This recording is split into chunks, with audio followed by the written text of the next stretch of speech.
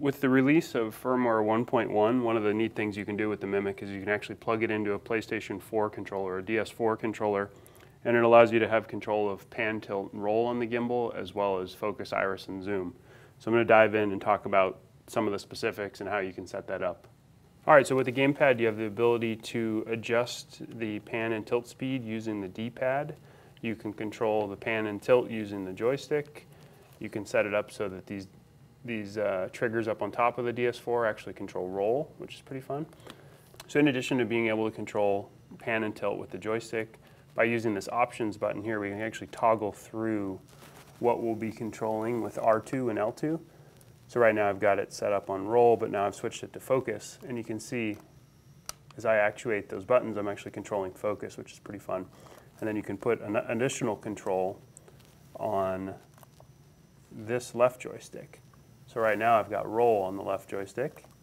Now it's iris on the left joystick. So basically with the DS4 PlayStation controller, you have the ability to control pan, tilt, and roll, and focus, iris, and zoom if you want to set it up for a specific shot, which is really fun. Just a kind of a miniature MōVI controller that's super cheap and ready to travel the world with you. So a few tips for being successful with Mimic and Gamepad. First of all, on the mounting, we've just bought a accessory phone mount for a PlayStation controller and drilled a hole in it to allow us to mount the Mimic to it. It's working pretty well. These are a cheap little add-on that you can get.